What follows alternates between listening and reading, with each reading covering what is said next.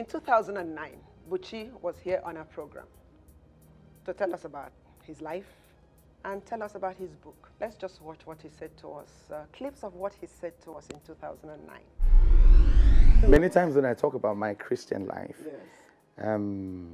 I could come from the point of view of an ex-university lecturer. I could come from the point of view of an ex-nightclub DJ. I could come from the point of view of a clothier, a tailor, or a bus driver. Many sides to one man. But I think that what counts, really, is that this is not the man that was. 30th of December in 1992, I walked into a church, not on a Sunday, a church in Ikeja. It turned out to be Pastor Chris Oyakilome of Christ Embassy Church. But I didn't think I was going to live another 24 hours because people were after me. Even though I wasn't worried about, I wasn't so much worried about the gunmen who were running after me. I knew that I needed something that those young persons had in church. Joy. In one word, joy. I pleaded with him to help me get born again. And he said I could do it right there and then. And so I knelt down and got saved. In the University of Lagos, where I studied, I had become a member of a confraternity. Of course, when you live that kind of life, you would always walk looking over your shoulder every now and then. That's why gunmen were after me at that time. But that day I heard a voice say to me, "You don't belong here." From the 30th of December, 1992, until the day that I got married, there was no appetite for sin left in me. So for me, it was not just a quick transition from the club or from the cult straight to ministering.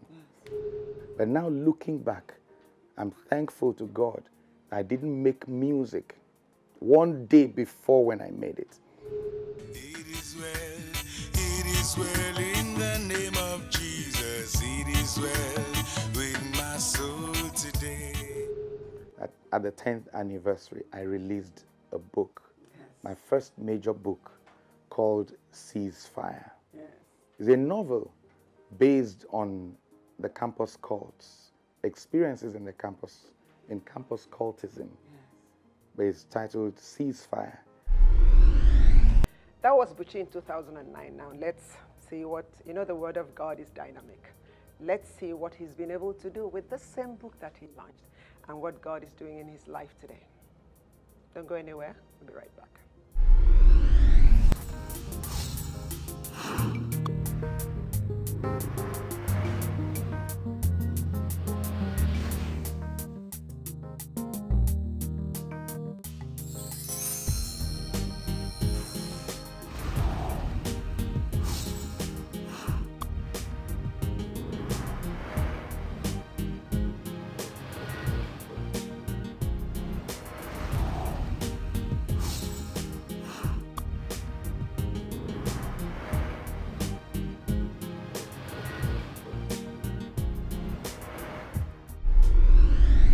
Okay, my dear brother Buchi, you're welcome.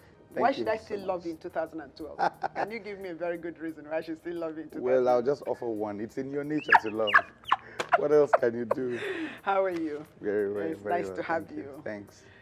The last time we spoke, we talked about your book. And the next time I saw you, you were launching your new CD, Yes, Judah. yes. I know that so much has happened in your life since the last time we spoke. A whole lot. Plenty, Yes, indeed. including pancake. Okay, let's start from what has come out of the book Ceasefire. The project Ceasefire has come out from the book Ceasefire. I went to Ado-Ekiti. Okay. I went to the University of Ado-Ekiti. Okay. I thought to myself, there are so many of these students. In fact, not so long ago, there was a newspaper report called Violence in Ado-Ekiti.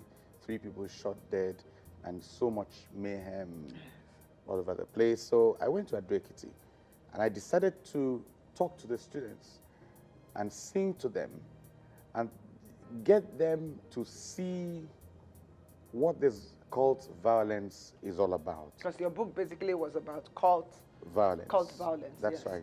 That's right. And Project Ceasefire is a crusade against violence Yes. in general, Yes. but in particular, cult violence amongst young people. So I went to Ado-Ekiti and had this concert. Okay. It promised to be a very large concert. So the stage was big, the field was big, the sound was big, and I think now I respect pastors the more. Just when I was about to mount the stage and begin to sing, Yes. the heavens opened. It was a torrential rain. You know, the wind blew everything down. Okay, but we gathered it together, moved to an adjoining hall. The people I came to sing to joined me to carry the music, speakers and all. And we went to an adjoining hall and we had the maiden edition of Project Ceasefire. Thankfully, from that meeting came about 20 people who not only gave their hearts to Christ, but some of them renounced cultism that day.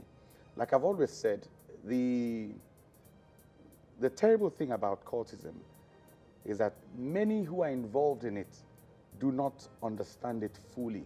They don't know where it's coming from. They don't know why they're doing what they're doing. They don't know what spirit has possessed them. And, but I was able to share that with them. And about 20 of them gave their hearts to Christ. And then I went to Babcock University at the invitation of the Vice Chancellor, Professor Makinde.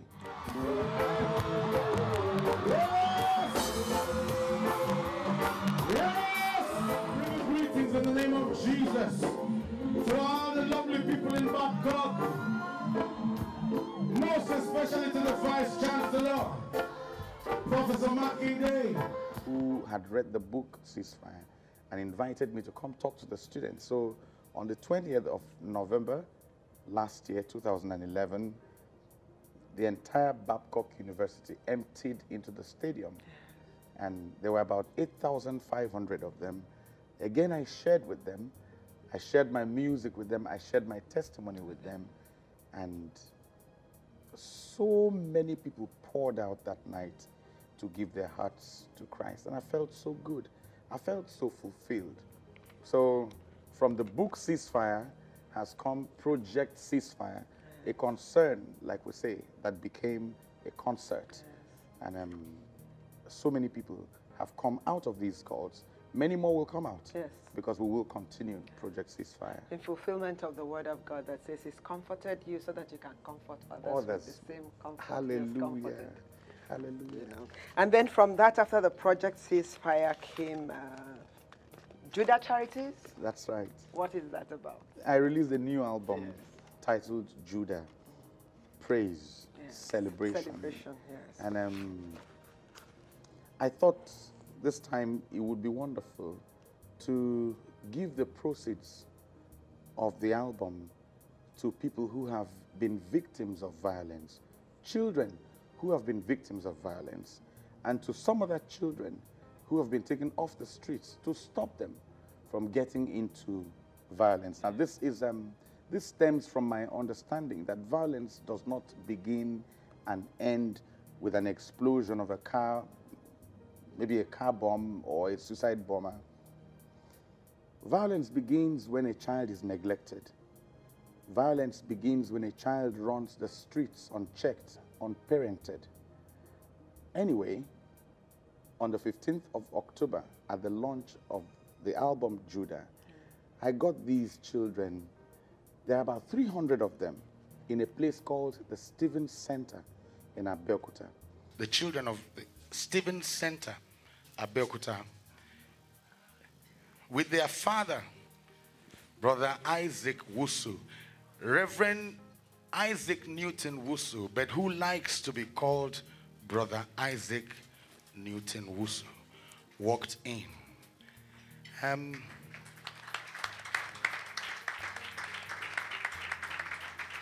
These are some of the children from the Stephen Center. And I would not like to close without having the people who came to see you. Please come, please come. At least so they can see you.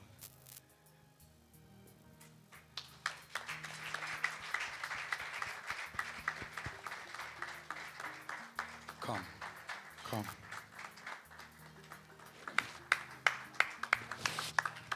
Oh, you brought magazines for the people. We'll keep them out there so that when they're leaving, they can pick up copies from Voice of the Christian Martyrs.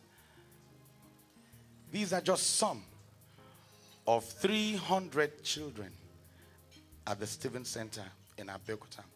Sir, we heard you were stuck in traffic, but just a greeting to.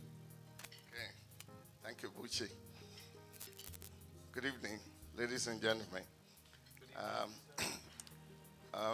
I'm very pleased to be here with my beautiful wife here today. She's right here. And, some of our children from Abeokuta Stephen Center International.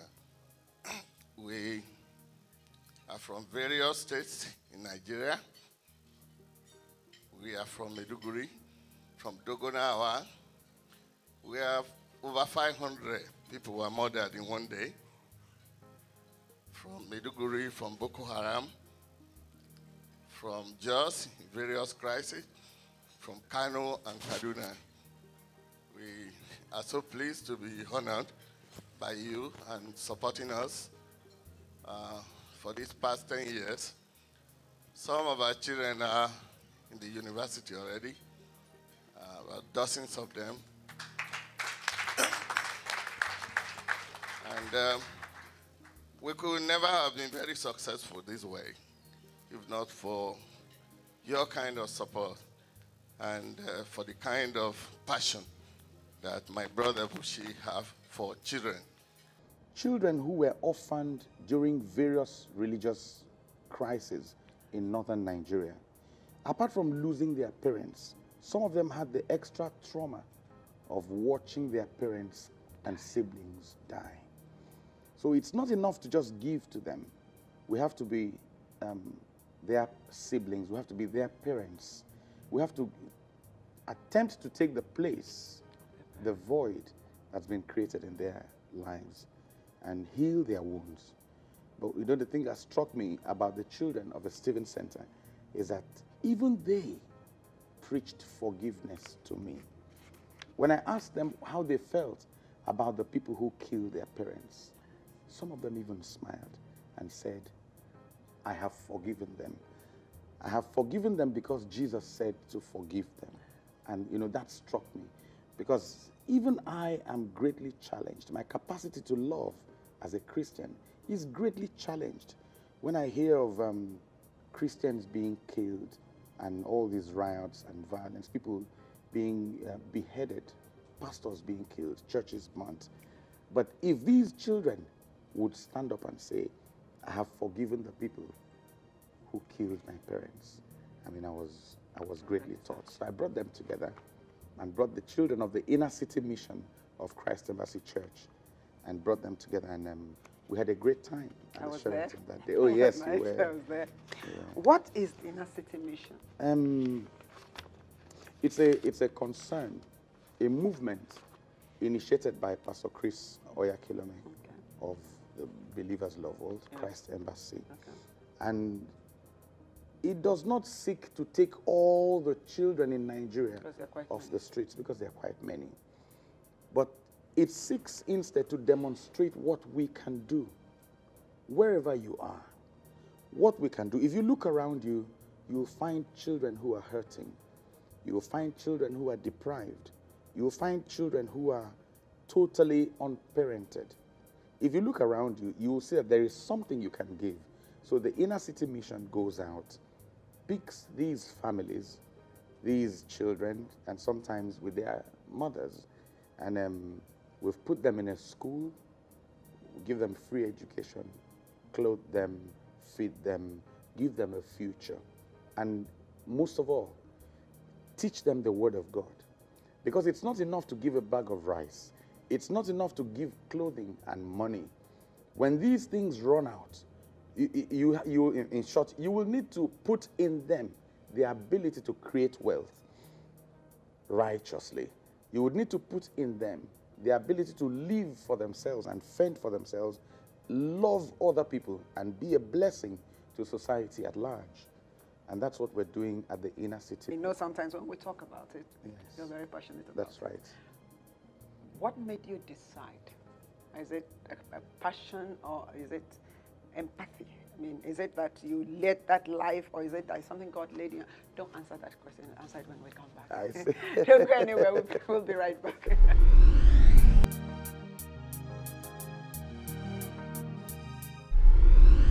You're welcome back. So, why did you decide? Did you lead that life or it's just a passion? Well, first of all, this is something that Jesus told us to do.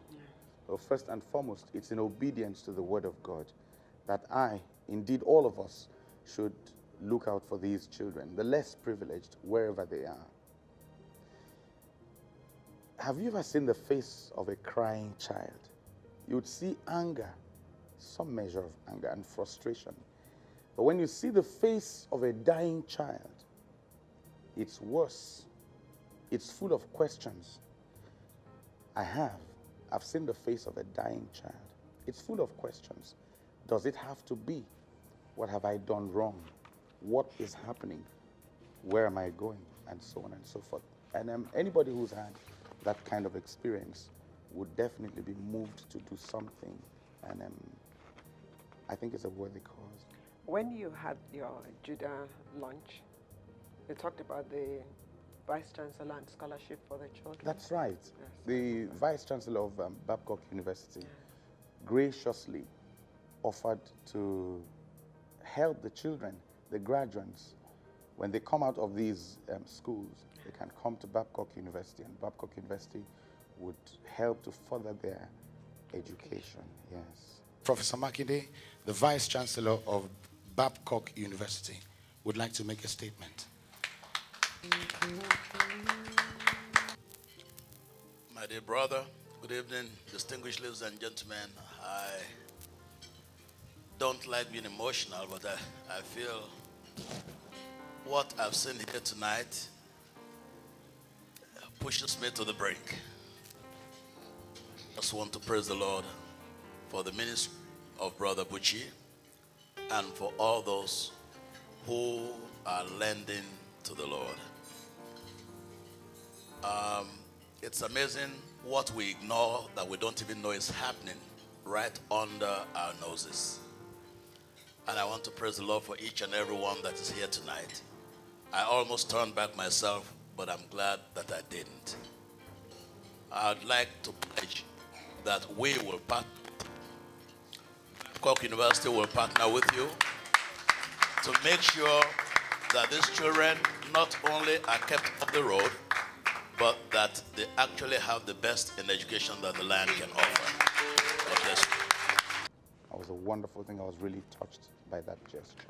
When you went for the concert at Artiste University, Yes. who follows up when you do when they give their lives to Christ? Because sometimes you finish this ministration, they give their lives to Christ. If you really don't follow up, or you have somebody follow up, they could just derail. Yes, but I usually work with the campus fellowships in these schools.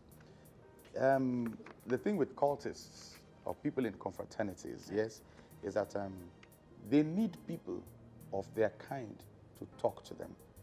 They need people of their kind to relate with them, to share the word of God with them. It's not enough for us to go there from the outside. We need to talk to the people, the student fellowships there. They are the ones who understand, who are in the same situation with these people.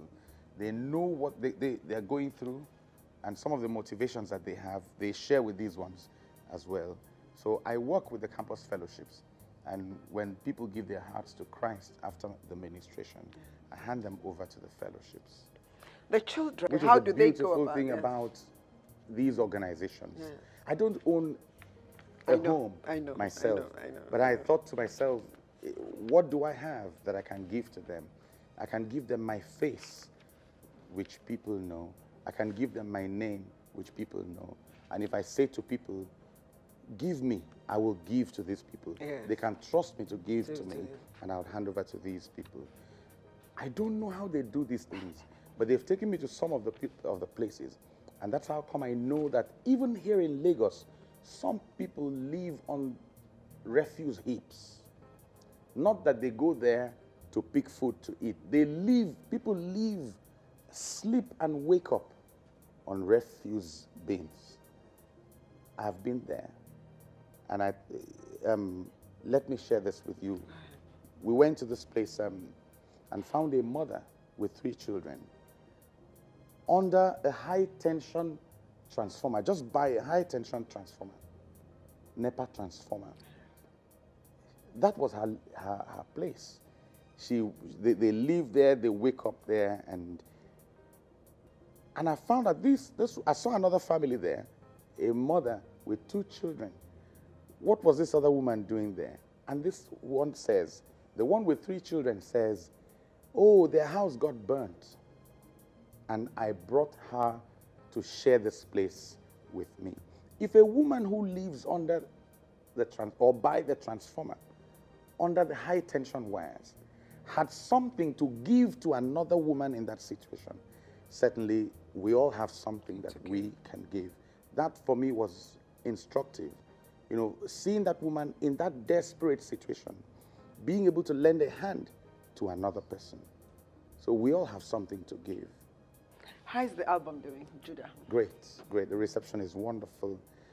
And in no time it spread everywhere. And I'm grateful to God. Yes. Is the video out yet? No, I'm working on it. How is music? I know you hardly have time. You're always in one place doing one concert or one place doing one concert.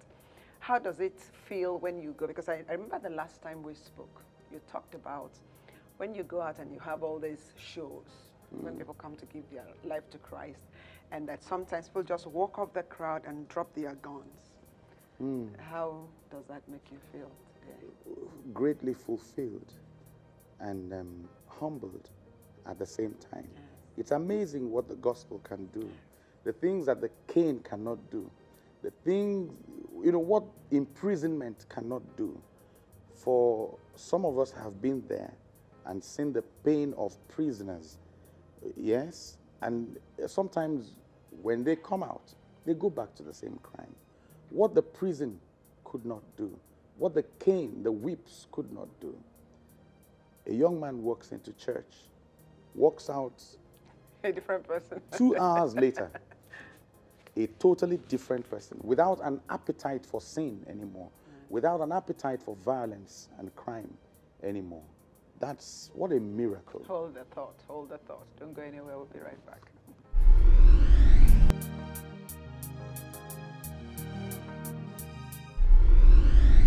Okay, you're welcome back. How is the family doing? Great, great. So what's your program like this year? Full already? No, what I've done this year is to deliberately cut down on... Excuse me? Yes, indeed. Cut down on accepting invitations to go and minister by the direction of the Holy Ghost. Okay. It is time for me to also sponsor and carry out crusades of my own. It's a different thing when somebody calls you and pays you to come and play at a concert. You know, by the time you go here and there and there and there, before long, I mean, it becomes difficult to tell whether you're doing business or this is actually fulfilling a purpose. Fulfilling a purpose. Yes. The next time someone calls you and your manager speaks to you, you're beginning to, unconsciously, you're beginning to calculate. And to yank myself away from that, I decided that this year I'm going to organize music crusades. Nobody is going to pay me. I'll go to those locations with my music set, gather people, get the churches around to work with me, and minister to the people in music and get souls saved. Jesus is coming soon. Jesus is coming very soon. Get souls saved and hand them over to these churches. I think I'll be a lot more fulfilled doing that. But yes, you'll be a lot more fulfilled. And when you celebrate our 5th anniversary with us in July, Yes, indeed. play for us. So I'm using this medium to invite you. Yeah, to, using this medium to publicly commit me to that I'm event. committing. You're already committed. I'm glad. Thank I'm you. glad. Thank you. I'll be Buchi, there thank with you. Thank you so much for your time. It's wonderful just sitting here and talking with you. Thank you. And I pray that whatever purpose God has set you out to fulfill, you'll fulfill it. Amen. And edify, glorify God, and edify God's people. Amen. We look forward to having you again. If something wonderful happens, Thank you very much. you're always welcome. Maybe to testify of the souls that will come in as I go on these music crusades. Yes. Thank you so much. Whenever you're ready to go, please come. We'll talk about Thank it. you. Thank you so much, Buchi. God bless you. My pleasure. Don't go anywhere. We'll be right back.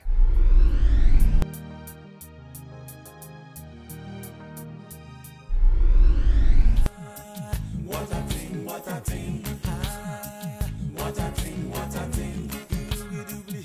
What a thing, what a thing. Doobly-doobly-doobly-doo. What a thing, what a thing. He said, though you may not see, every time you call my name, I will be there for you.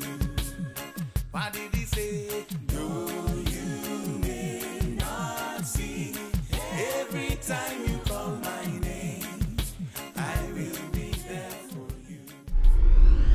Thank you for your time. What exactly are you going through? What has God laid in your heart to do? What is that pain? Believe me, God is speaking to you, and there's a purpose you have to fulfill. So wake up, get up from that pain, and find out why God has allowed you to go through that. And believe me, once you begin to heal, you'll be able to use your pain to heal other people and comfort them with the same comfort you have been comforted.